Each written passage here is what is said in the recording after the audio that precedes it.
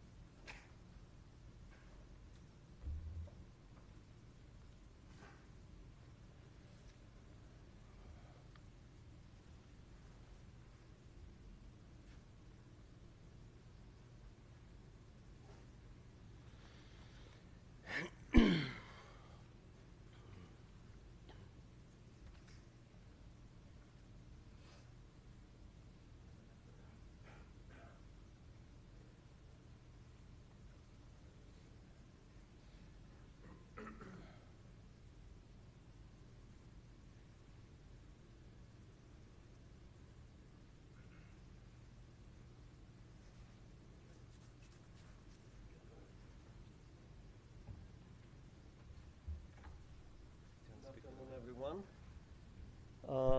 It gives me great pleasure to introduce Yevgeny Berzak. His work lies at the intersection of natural language processing, linguistics, and human cognition.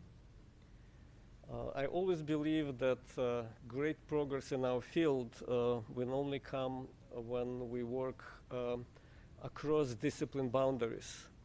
And one of the reasons Yevgeny's work is so successful, because he's doing just that. Yevgeny, go ahead. Thank you.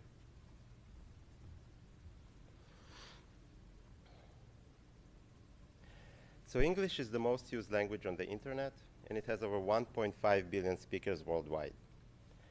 But there is something very interesting about the distribution of these speakers. It turns out that most of them learned English as a second language. Now, this is something that is not reflected in the scope of scientific work, linguistic resources, and natural language processing tools that are developed for English. So in this thesis, we're going to advocate for this underrepresented majority of non-native speakers and ask, how do people learn a second language? Unfortunately, it will take more than one PhD to answer this question, but we will make progress on a more specific yet important question, which is, what is the role of the native language in second language learning? This question is what linguists typically refer to as cross-linguistic transfer. And it's perhaps easiest to demonstrate it in production, so I'd like to show you a few sentences from an ESL essay, that is English a second language essay, that were written by a native speaker of Russian. We can read out the first sentence. In your ad was said that in main role would be Danny Brook. This sounds weird, right? So if you look at the sentence and the remaining sentences in this example, this is not what you would call proper English. But if we take these sentences and direct translate them word by word into Russian, they sound perfect. And this exemplifies this process of cross-linguistic transfer, where we have structure and knowledge of the native language, which is applied in the context of a newly learned foreign language. And this can happen on various levels of linguistic performance, and I'm sure that you're all familiar with this, either firsthand or by interacting with English learners. So in this thesis, we're going to study this question of cross-linguistic transfer, but before I get into the details, I would like to summarize three high-level contributions of the thesis. So first of all, the topic of cross-linguistic transfer is traditionally studied in second language acquisition and in linguistics. Here we're going to connect linguistic theory with linguistic resources and computational modeling tools from NLP, and broad coverage behavioral analysis from psycholinguistics. And combining these three things together will enable us to study cross-linguistic transfer both in production and in comprehension within one unified framework. Finally, this approach will allow us to connect between two different fields of study. The first is second language learning, which deals with how people acquire new languages. And the second is linguistic typology, which deals with linguistic characterization of languages and identification of regularities across languages. Traditionally, these topics are studied in separation. What we show in this thesis is that we can leverage the process of cross-linguistic transfer in order to make inferences from one domain to the other. So we can start with linguistic performance and language processing in a second language and use this information to infer typological properties of the native language, but we can also do inferences in the opposite direction. We can start with native language typology and then predict how second language learning will look like. All right, so this is the outline of the talk. I'll start by discussing cross-linguistic transfer in language production. And here we'll see how to reconstruct native language typology from second language usage. And then we'll look at the opposite direction, predicting grammatical errors in ESL from the typology of the native language. Then we'll discuss cross-linguistic transfer in comprehension. And here we'll see that it's possible to infer the first language of ESL learners from the way that they read in English. Next, I'll discuss new resources that we developed in this thesis. In particular, I will describe the tree bank of Learner English, which is the first syntactic tree bank for ESL. And finally, there will be a conclusion.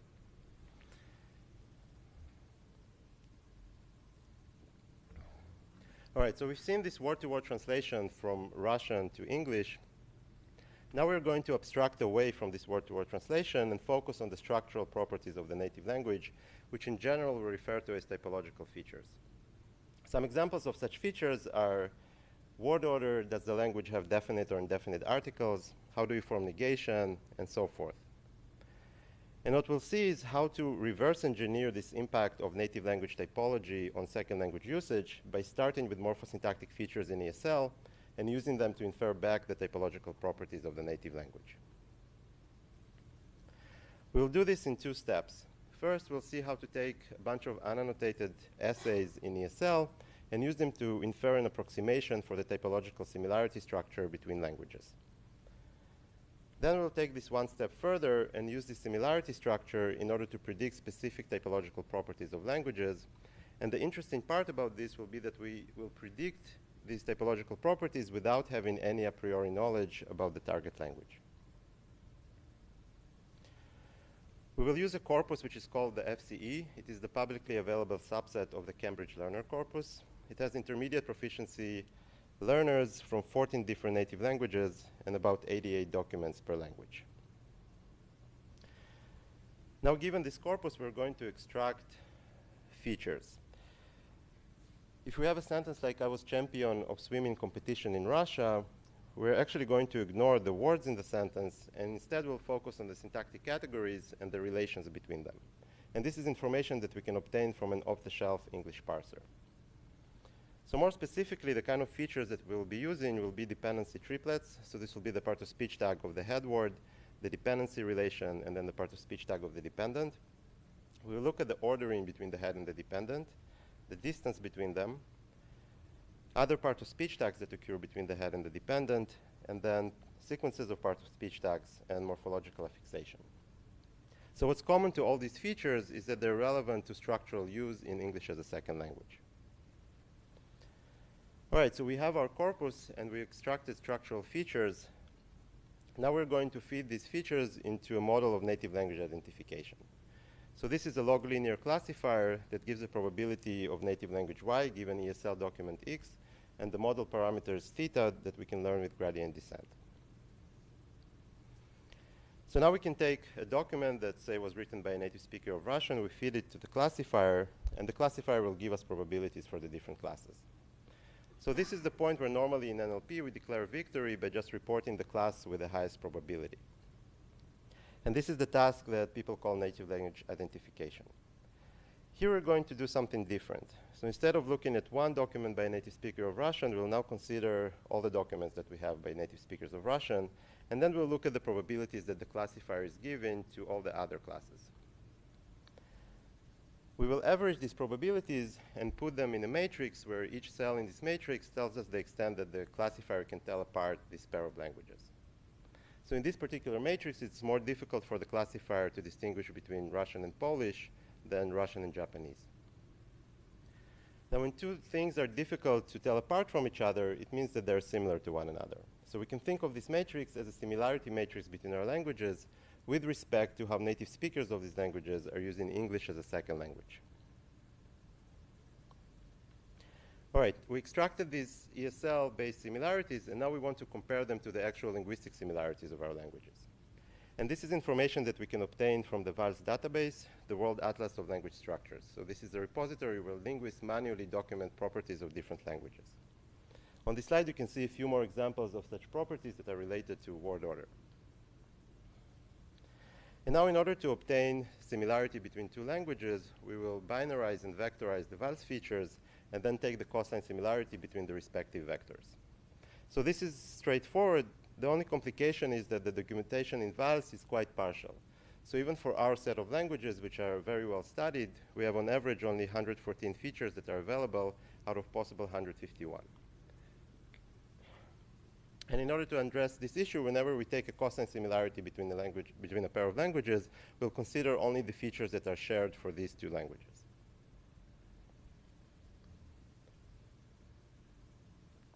All right, so we have our independent similarity metrics, one from the linguistic properties of the languages and the other from ESL usage.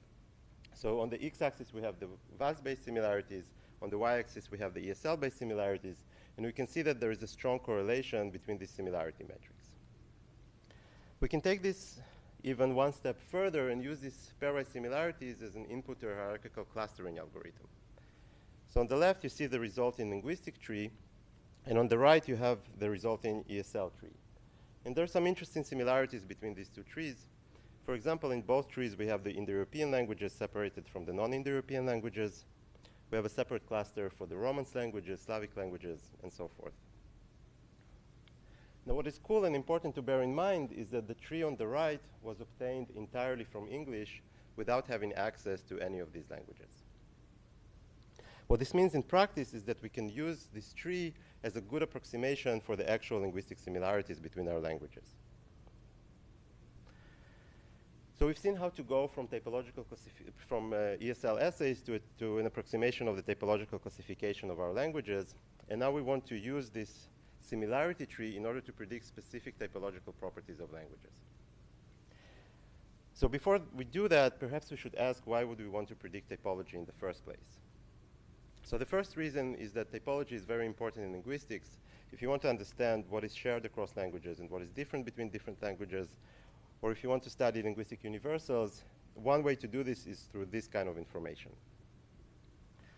The second reason is that it can be useful for NLP applications, like part-of-speech tagging or syntactic parsing, in particular for languages that don't have a lot of linguistic resources. As I mentioned before, unfortunately, the typological documentation that is currently available is very scarce. So if you think of VALS, which is by far the best typological resource that we have, and think of it as a table where the rows are languages and the columns are features, then only about 17% of this table have known values. And it's important to remember that obtaining the missing information is really difficult. It can require several years of work by highly trained linguists. So there is a lot of value into being able to do this kind of predictions automatically.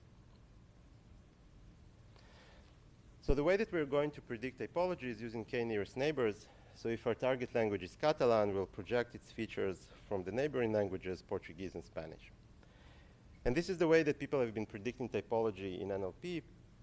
But the drawback of previous approaches is that they needed a lot of a priori knowledge about all the languages, in particular about the target language. So typically you would train or construct this tree based on 90% of the available features, and then you'll be able to do predictions only for the remaining 10%. The cool thing about the ESL-based method is that it obtains comparable results, but without needing any a priori knowledge about the target language. And the reason is that we get the similarity tree directly from English. And so we can take a language that we know literally nothing about and still be able to position it in this tree. To give you a better intuition about the quality of these results, we can compare the performance of the supervised VALS method and the unsupervised ESL-based method as a function of the percentage of VALS features that we're using to construct the tree. And we see that the performance of VALS decreases the less features we're using. On the other hand, the ESL method is constant because it doesn't depend on these features at all. And the performance that we get is roughly equivalent to using about 40% of the typological information that we have in VALS, which is a very strong result.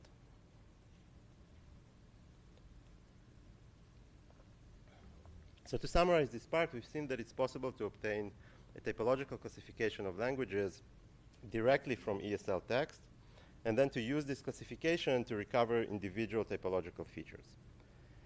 And beyond the methodological contributions, there is also an interesting scientific point that we can make here, namely that the ability to do this inference tells us that there is empirical evidence for systematic nature of cross-linguistic transfer. All right, so we've seen how to go from ESL essays to prediction of typological properties. Now we want to look at the opposite direction. If we have the typology of the native language, can we say something about ESL usage? So specifically, we'll be looking at the question of grammatical errors, and our task will be to use typological properties to predict the global distribution of grammatical errors in ESL for different native languages. So why would we want to do that? The first reason is practical. This kind of information can be used for grammatical error correction tools. So you can just plug this kind of distribution as a prior to a grammar correction tool, and this improves the performance of these kind of systems. The second reason is theoretical, and it has to do with the formalization of a linguistic theory, which is called contrastive analysis. So this is a quote by Robert Lado, who is one of the people who proposed this approach. And he said that we can predict and describe the patterns that will cause difficulty in learning and those that will not cause difficulty by comparing systematically the language to be learned with the language of the student. So these kind of ideas gave rise to a lot of work in ESL that tried to analyze errors in a second language in light of different properties of the first language. And even though there was a lot of work in this field around these ideas, there's actually no model that formalizes this notion and is able to do predictions for new data. And this is the point that we're going to address here. We're going to use the same corpus that we used before, the FCE, only now we're going to take advantage of the error annotation in this corpus. So it's a pretty elaborate error annotation. It has 75 different error types on different levels of granularity. And here you can see a few examples of these error types. So out of the 75 errors, we're going to focus only on the 20 most common errors. And now we're going to formalize this contrastive analysis-inspired framework, which takes the typology of the native language in conjunction with the typology of English and uses this information to predict grammatical errors in ESL. So specifically, we will have a regression model that predicts error frequencies of individual error types, like missing determiners, from the combination of the typological features of English and the native language. And we're going to predict these errors individually and then normalize them such that they sum to 1. So to give you a few more details about the features, we can think about our feature set as divided into 2 groups. The first are the typological properties of the native language, and the second are our contrastive analysis features, which compare between values of feature values between values of features from vals. So if we have a certain feature from vals and there will be a different value in the native language and in English, then our feature will be 1 and 0 otherwise. So now we can train this model with ordinary least squares and test it in a leave one out fashion, and these are the results that we obtain. So first of all, the base is our baseline, which is language independent. So here we just set the distribution of grammatical errors for a target language to be the average distribution in the training data. Then we have a simpler language-specific model, which is the nearest neighbor model. And finally, we have our contrastive analysis-based regression model, which outperforms both of these baselines on most of the error types and most of the languages. So to give you a more qualitative impression for these results, these are some of the most common errors for native speakers of Japanese. And now in blue, you can see the predictions of the baseline model, which underestimates the frequency of missing determiners and overestimates the frequency of word order errors. On the other hand, our regression model correctly predicts missing determiners as the most frequent error for native speakers of Japanese, and we also get a good estimate for word order errors. Now, one of the nice properties of our model is that the features are very interpretable because they're all taken from vals. So we can do basic feature analysis and see which features are most strongly associated with different types of grammatical errors. We can start with the case of missing determiners. And here we see that the most predictive features for this error type are the lack of determiners in the native language. Conversely, decreased error rates for determiner omissions are associated with features that indicate the existence of a determiner system in the native language. So these are not shocking news, but it's a nice sanity check for the model to see that we're actually learning something that makes sense. Now we can look at a more interesting example of missing pronouns. And here the most predictive feature is pronominal subject affixes on verbs. So it's not necessarily the lack of the relevant structure, but it can be the different encoding of the same structure in the native language that drives this kind of error. And conversely, decreased error rates for pronoun omission are associated with a pronoun system and person marking system that is similar to the one in English. So this kind of analysis is, of course, preliminary, but it's a good tool for generating hypotheses that we can give to linguists to analyze further. So we've shown a predictive and explanatory model for contrastive analysis. And the cool aspect about this model is that you can make predictions for a new language without actually having any ESL data for this language. So you don't even need text.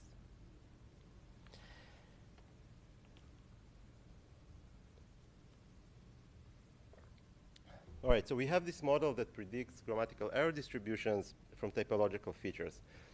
Now, if you want to apply it in a real-world scenario, the situation will be that you probably won't have enough vals features. So as I mentioned before, typological databases are not well documented. So it would be nice if you would have a method for obtaining these missing features in an automatic manner.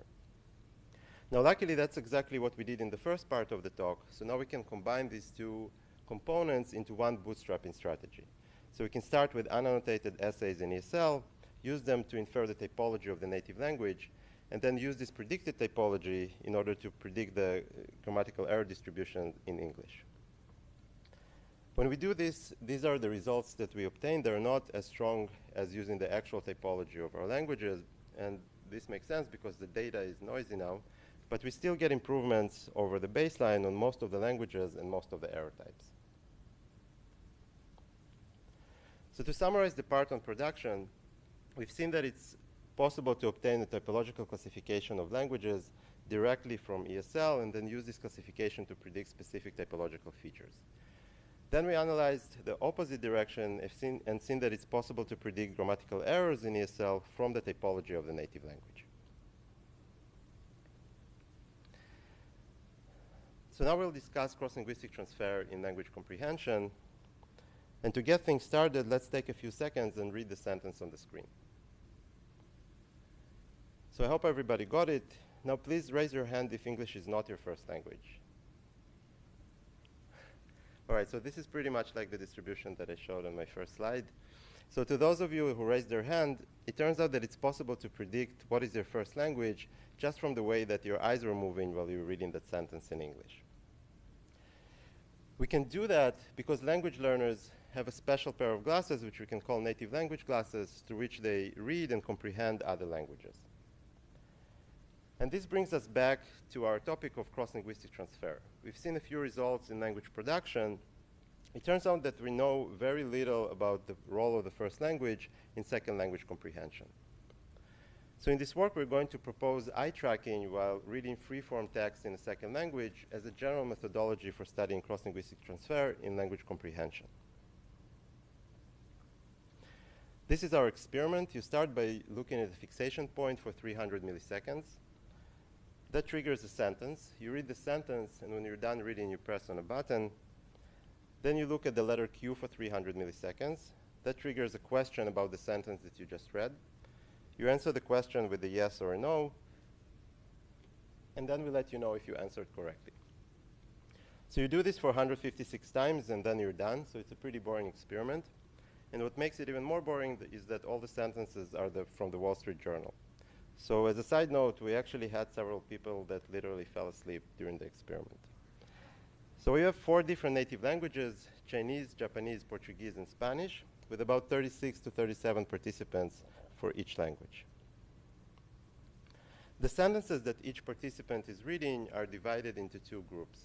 So half of the sentences are what we call shared sentences, where all the readers read the same set of sentences. And then the other half are individual sentences.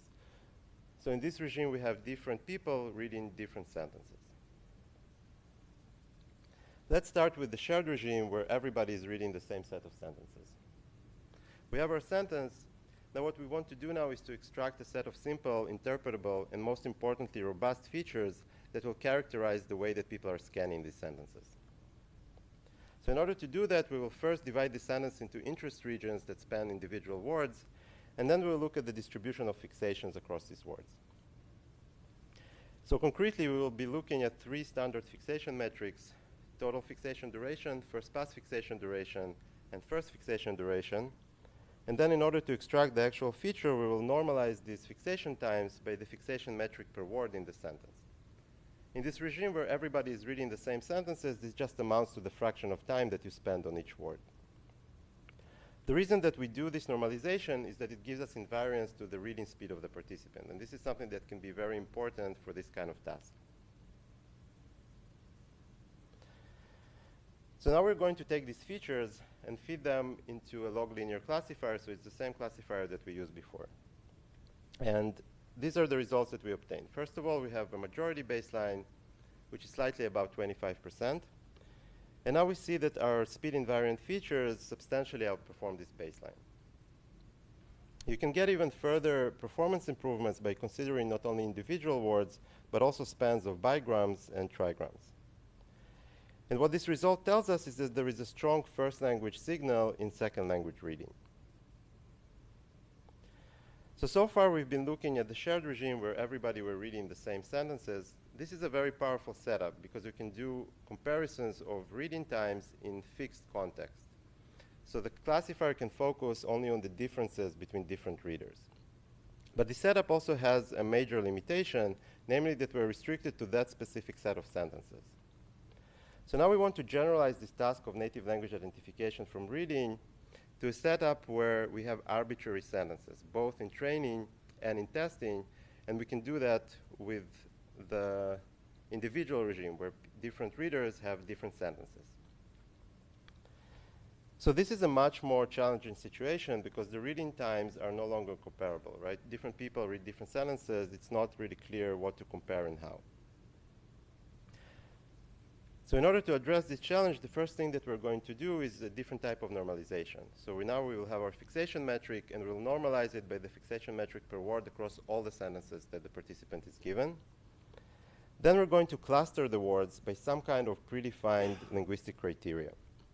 And finally, in order to obtain the feature set, we will average the fixation times within each cluster. So how should we cluster the words? The first method that we propose is to use word length. And word length is an interesting clustering criteria because it approximates average information content. So this is the average predictability of the word across different contexts. So now we can substitute our lexical items with their length, and the features that we will have will be average fixation times on words of length 3, length 4, length 5, and so forth. An alternative to this clustering strategy will be using syntactic clusters. So the downside of using the Wall Street Journal is that it's boring to read, but the upside is that we have syntactic information for these sentences. And so now we can replace our words with the respective part of speech tags or with their syntactic functions, which are the labels to the head word. So let's see how well this works. First of all, again, we have our majority baseline, which is around 25%, and it turns out that if you cluster words randomly, then you get performance that's very similar to this majority/random baseline. However, when you use our information clusters, you get a much better performance. You get an even better performance than that with the syntactic clusters, and finally, the best result is obtained by combining these two sources of information. So this is a really strong result because it lets us generalize this task of native language identification to completely arbitrary sentences. So we can have a new person, give them some sentences to read, and we don't need any eye tracking data for the specific sentences that we gave them. So we've seen that it works, and now we want to understand a little bit better why it works. We can start by doing an analysis that is similar to what we've seen in production by comparing the linguistic similarities of our languages to the uncertainty of the classifier. And here again, we see that these two measures correlate. This result is much more preliminary because we only have 4 languages, but it's still nice to see that things align in this way. And now we can feed these pairwise similarities to a hierarchical clustering algorithm as before. And on the left, you see the linguistic tree of our languages, and on the right, the ESL reading tree. And the ESL tree really reconstructs the linguistic tree, and it's cool because we got this tree, again, without any knowledge of these languages, just from the way that people were reading ESL texts.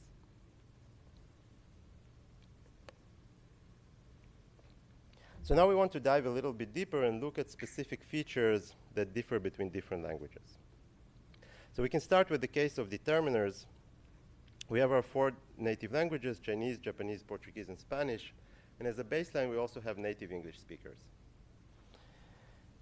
So if we look at Chinese and Japanese, which are languages that don't have determiners, the question is now whether they will have shorter, the same, or longer reading times on the structure compared to native English speakers.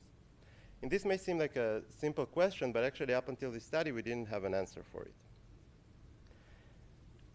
It turns out that native speakers of Chinese and Japanese have shorter reading times on determiners compared to native English speakers. And when we look at Portuguese and Spanish, which are languages that do have determiners, we see that they have reading times that are comparable to those of native English speakers. We can see a similar trend with pronouns, where Chinese and Japanese, which are languages that allow pronoun omission, have shorter reading times on pronouns compared to native English speakers. And to some extent, this also holds for Portuguese and Spanish, which allow pronoun omission in the subject position. Now we can see in another case, and this will be the case of nouns. Here, something very interesting is happening. It's actually the opposite of what we've seen with determiners and pronouns. So on nouns, native speakers of Chinese and Japanese have longer fixation times compared to native speakers of English, while for Portuguese and Spanish, this doesn't seem to be the case. And this brings up another possible factor that could be driving the reading times that we observe in a second language, which is the lexicon. So one possible explanation for this pattern is that Chinese and Japanese have much less lexical sharing with English compared to Portuguese and Spanish. So if you look at all of these three examples together, determiners, pronouns, and nouns, we can see that we have both structural and lexical factors that could be driving the reading times that we observe in English. So to summarize the part on comprehension, we've seen that it's possible to predict the native language of ESL learners from the way that they read in English. And then we've seen the differences in reading are very likely to be related to linguistic factors. So first of all, ESL preserves global similarities across native languages. And secondly, distinctive features in reading reflect different properties of those native languages. And taken together, we can think of these results as evidence for systematic cross-linguistic transfer in second language comprehension. So this parallels and extends the results that we've seen in production.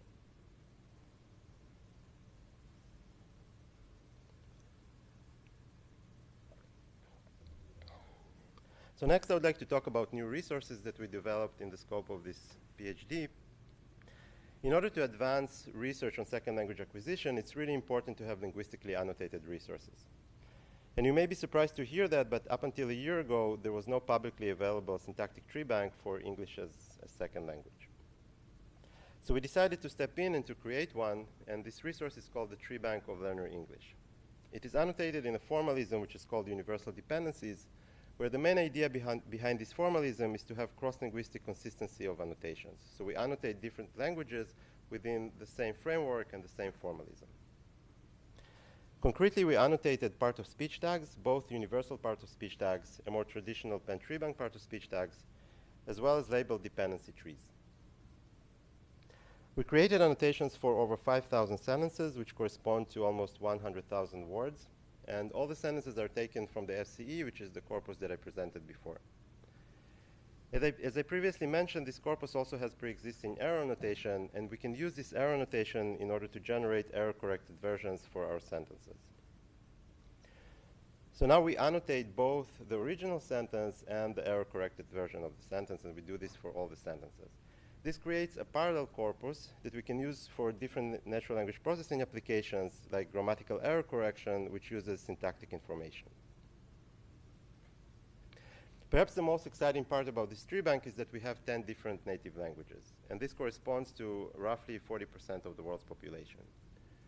So if you take this property and you combine it with UD's cross-linguistic consistency of annotations, things become very interesting, because now we can compare ESL not only to native English, but also to each and one of these languages. And this opens a lot of possibilities for new types of research in linguistics, but also new types of NLP applications, like multilingual syntactic parsing for ESL, or even more powerful models for grammatical error correction, where you condition not only on the syntax of the sentence, but also on the native language of the writer. The tree bank is publicly available, and we have a query engine that is online at esltreebank.org. So if you're interested in second language acquisition and its interface with syntax, I encourage you to take a look. All right, so it's time to conclude. First, I would like to recap the results. We've seen that it's possible to go from typology to ESL and from ESL to typology in language production. And then we introduced eye tracking with free-form text as a general framework for studying cross-linguistic transfer in language comprehension. In particular, we showed that it's possible to predict the first language of second language readers from the way that they read in English. Finally, we introduced the tree bank of Learner English as a syntactic resource for multilingual analysis for ESL. So I'd like to conclude by going back to the high-level contribution of the thesis.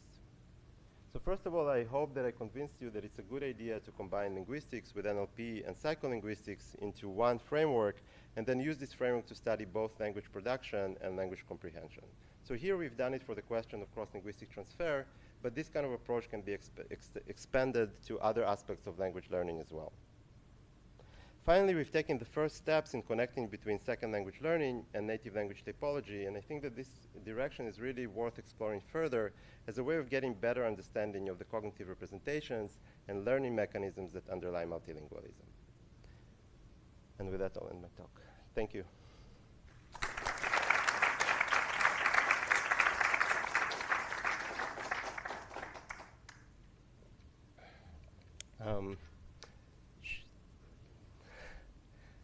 So perhaps while people are thinking about questions, I'll take a few minutes to say thank you to some people. So when I sent out the abstract of the thesis and when I was practicing the talk, several people pointed out that I keep using the word we, and there is really a good reason for that, and that this work wouldn't have been possible without the help of a lot of wonderful people, so I would like to thank them. So first of all, I would like to thank my advisor, Boris, who's been a really terrific mentor. And I think that everybody who knows Boris also knows how kind and supportive and enthusiastic he is about research. And Boris gave me pretty much complete freedom to pursue ideas that I was really passionate about, and I'm extremely grateful for this opportunity. Next, I would like to thank my thesis committee, Peter Solowitz and Anna Koonen. Both of them were involved in my research from pretty early on. So Peter was on my RQE committee, and I collaborated with Anna on several projects and had the opportunity to visit her group in Cambridge. So it's a great pleasure and honor to have both of them on my committee. Next, I would like to thank my collaborators. I was extremely lucky to have met these people and to have had the opportunity to work with them. If you look at the web pages of this group of people, you'll see that they come from very different backgrounds and very different fields of expertise, starting from computer vision, NLP, second language acquisition, and psycholinguistics. And it was just a lot of fun to be able to explore all these areas and learn from their expertise. So I'm very, very thankful to all of them. Special thanks go to the team that actually annotated the tree bank of Learner English. Each one of them put about 500 to 700 hours of work into this resource. I have no idea how I convinced them to do it, but it's happened, and I'm very, very grateful to all of them. Finally, I would like to thank my group, InfoLab. You guys are all awesome, whoever is here. And I'll leave you with a quote from a book that I really like, which is called Cat's Cradle, and it's written by one of my favorite authors, Kurt Vonnegut. So if you didn't enjoy the talk, at least you can leave with a good book recommendation. That's it. Thank you.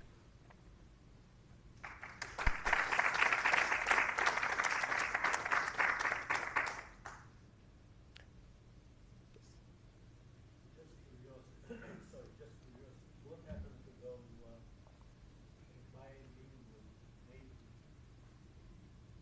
We didn't include them in the experiment. Sorry? We didn't include them in the experiment.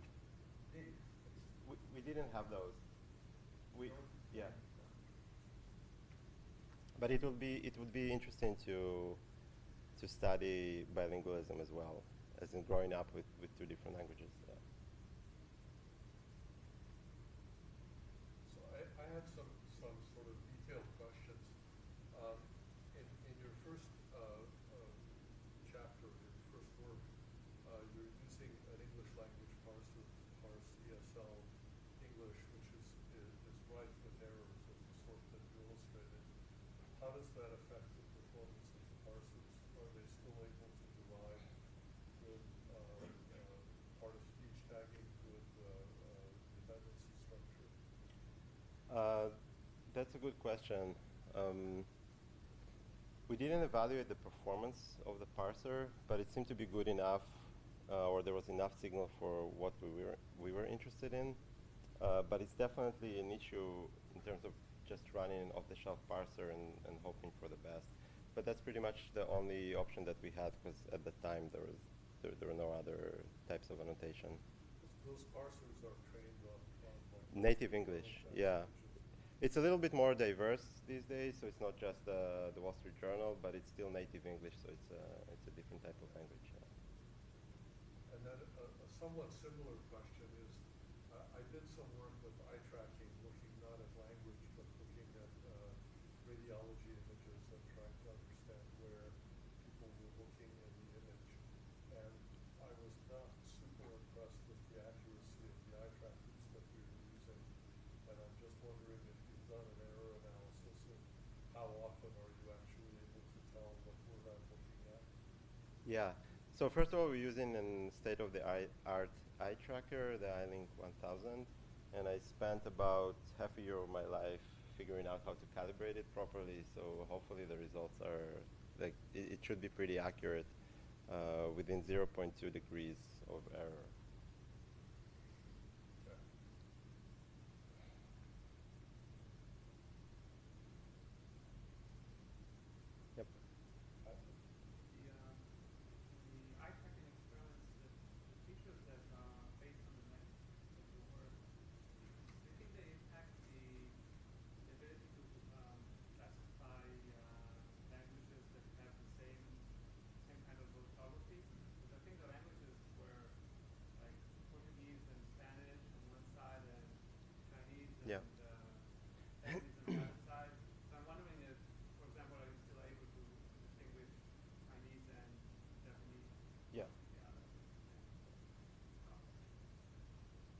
in general, I think it's something that might be interesting to look at the effect of the orthography.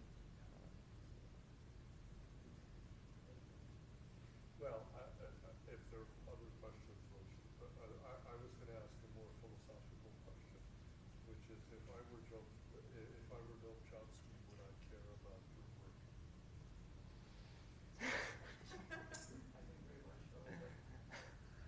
I'll go with Boris's answer.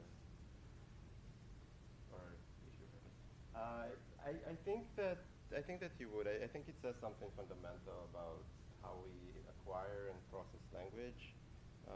And yes, we look at traces of performance in many ways in production, but I think it does capture something fundamental about how the actual linguistic processing is happening, and I think it does get to the core questions about how language works in the mind in some sense. I don't know if it touches on the exact concept that he introduced, but well, I don't pretend to have a good mental simulation of Chomsky, but it seems to me that he has at various times disdained worrying about performance issues, which I'm suspecting that some of the ESL things are, or he would consider to be performance, and also if you had like some universal grammar kind of interpretation of how these errors arise in different languages, that might interest him more than okay.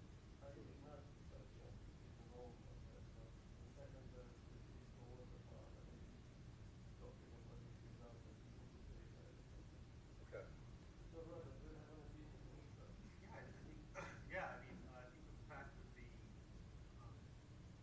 the syntactic characteristics of the words in context have such a manifest influence on eye movement so as to be useful in the categorization task that we look at is the whole point of generative grammatical theory is that it's structured symbolic representations of language that characterize the knowledge that's being brought to bear in every way you use language. So even the fact that those kinds of things manifest in performance still is very relevant to the overall the point of the overall centrality of those representations in the mind.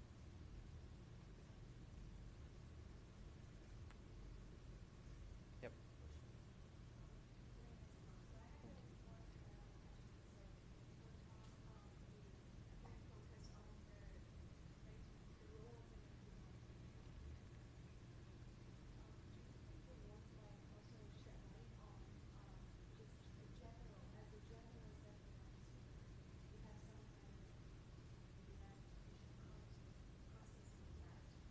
Definitely. Yeah, definitely. The question of a native language it's just part of the whole picture, and there is still the core question of how this happens that you learn a second language, and there are a lot of commonalities across different native languages. And actually, one of the directions that I'm going to explore now is how to combine these kind of more native language specific aspects of language learning with more general mechanisms of learning, how they're manifested in writing or in reading. So it's definitely just part of the picture, but if you want to understand the whole process, so you need to understand that, and then also more general things about how learning in a second language occurs. Yeah.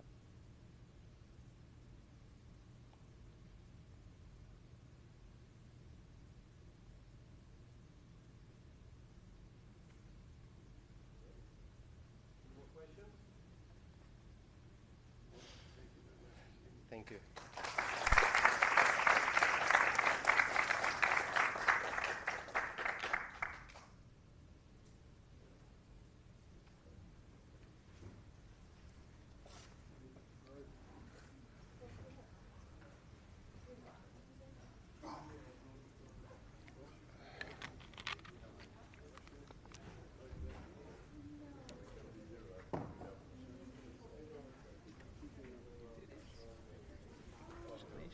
Thank